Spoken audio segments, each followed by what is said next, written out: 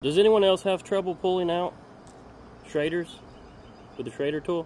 There's nothing worse than pulling out and something you expect to be on there isn't on there, so you know it's inside there. If you're having trouble pulling out those schraders, you're probably tightening this too tight. There's an O-ring in there. You tighten that down too tight. Say your O-ring being that big, it squishes it down so it's tight. And when it's really tight, it doesn't want to pull out. It wants to stay in there.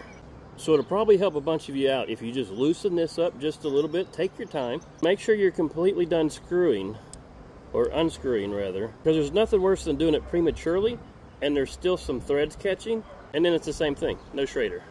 And the reverse is true when you push it in, and if you decide you're finished prematurely and you pull this out, you're going to leak.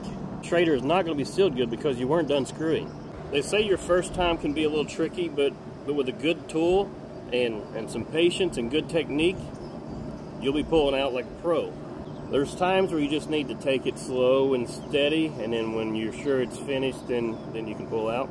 But let's face it, sometimes there's just not time. Sometimes you just got to get in there, get the job done, get out. There's no need for any fancy maneuvers. Just a steady hand and a good grip will normally get the job done. The key is to maintain control throughout the entire process. You don't want the schrader slipping out unexpectedly, and you definitely don't want any cross-threading. That can lead to a whole other world of problems. And let's be honest, the anticipation can be intense. You got your tool in your hand, the schrader is right there, you gotta find the right angle, apply the right pressure, and when it finally comes out, it's a great sense of accomplishment. Very few things better.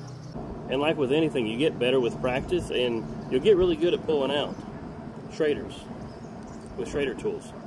I hope this helped.